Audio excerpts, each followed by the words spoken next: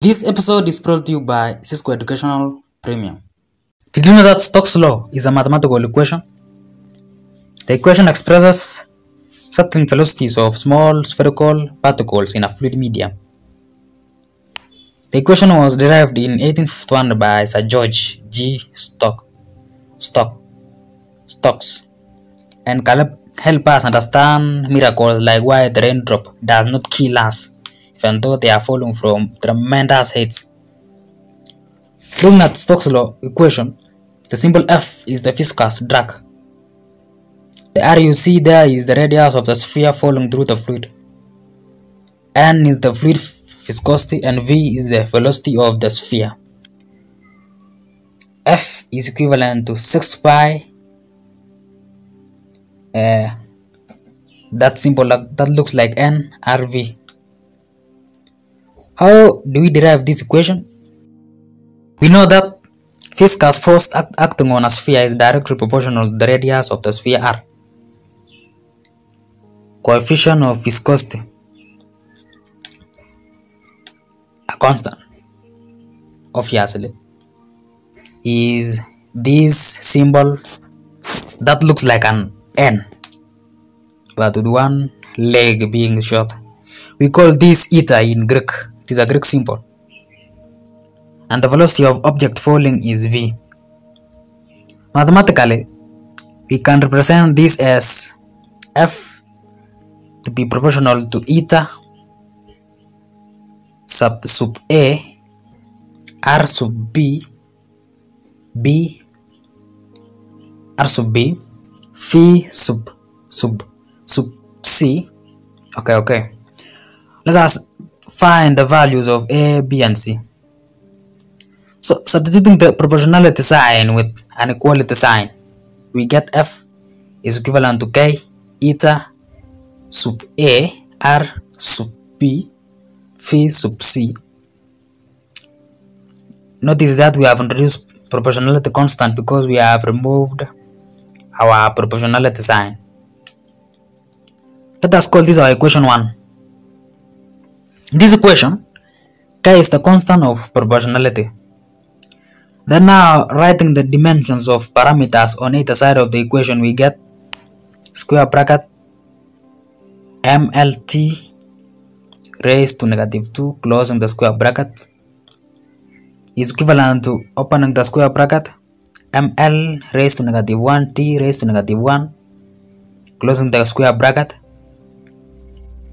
raised to A is equivalent to square bracket L closing the square bracket sub B square bracket LT raised to negative 1 closing the square bracket sub C.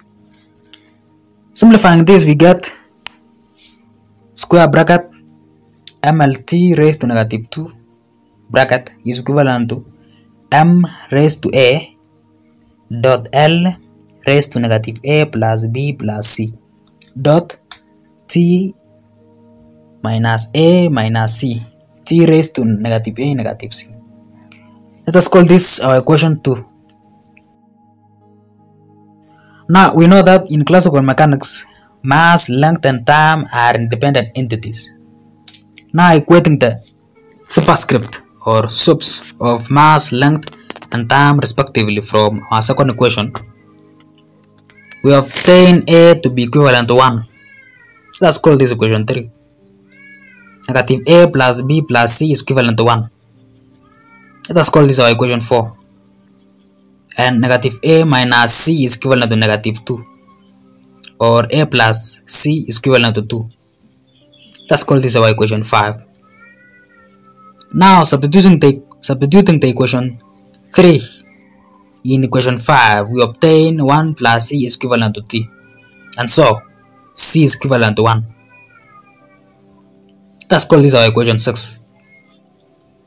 Now substituting the value of equation 3 and 6 in equation 4, we get negative 1 plus B plus 1 is equivalent to 1.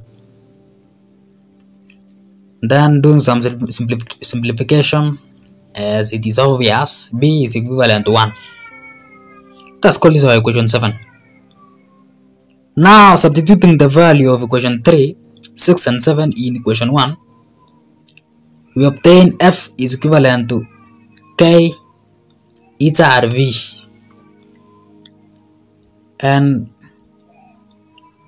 to obtain those other terms in the Stokes equation, it has been observed by and determined by experiment that the value of k for a spherical body has been determined as 6 pi.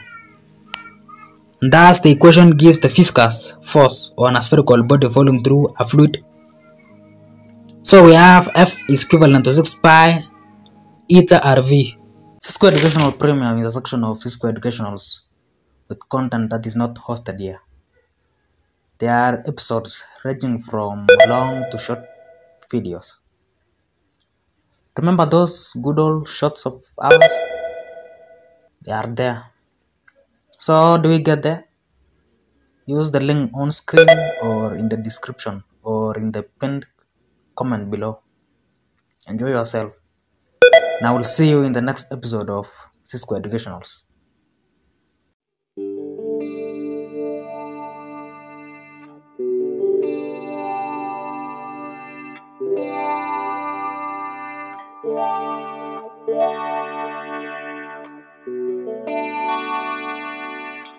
Yeah.